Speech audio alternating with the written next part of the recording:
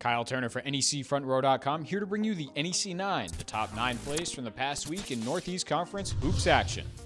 We start at number 9. Fairleigh Dickinson's Xavier Malone-Key makes this nice backdoor bounce pass to Elijah Williams for the lay-in to extend the Knights' lead. Number 8. Wagner's Alicia Daly pulls in the defensive board, goes coast to coast, and finishes with the Euro step for 2 points. The corner for Burkhead is no good, and the Mount 0 of 5 from long range to start the game. Daly, sidestep, what a finish! A little Euro to the left. For number 7, we head to Fairfield, Connecticut. The NEC's assist leader, Sacred Heart's Cam Parker, throws up an alley-oop to Jarrell Spellman, who throws it down in a big win against Wagner. The Pioneers shooting 55% from the floor. Alley-oop to Spellman, throwing it down. Number 6. Fairleigh Dickinson on the fast break, but Mount's Nana Opoku hustles back for this chase down block. By Holloway. Jenkins racing ahead to Holloway. The block as Holloway comes down. Wow, by Opoku. What a defensive play. That was a great block. Coming in at number 5. Wagner's Nikayla Carter goes to the left, stops, pivots, and scoops it up and in for the layup. And we shouldn't be surprised by that, because when you lose 80-60 at home in the first meeting 9 days ago, you have to expect that this team is going to come out looking to be better, more razor sharp, and definitely with better intensity.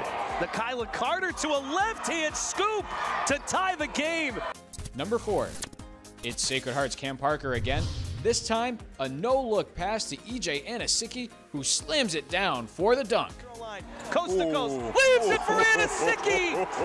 Dunk! Young fella, stop it, Parker. Okay, we get it. We know you can pass the rock. We know you can find people in transition, but wow. For number 3, we head to Smithfield, Rhode Island. Robert Morris's Malik Petway steals the ball and goes in for a one-handed throwdown. Grant circles, double team, lost the ball. Petway got it from him, goes the lane to the floor and dunks it. Coming in at number 2. Bryant's Joe Kaspersic must have gotten some lessons from Kyrie Irving. Take a look at this. Kaspersic picks up the ball, goes to his left, then behind the back, spins, and goes up and under for an acrobatic layup. Finds the way, lays it in. What a move by the freshman. And our top play of the week comes from Mount St. Mary's freshman guard, Michaela Harrison. 2 seconds left on the clock. Harrison takes the inbounds pass and knocks down this long three-pointer at the buzzer. Take a look at this. This thing is off in plenty of time. Harrison with the catch and shoot. There you have it.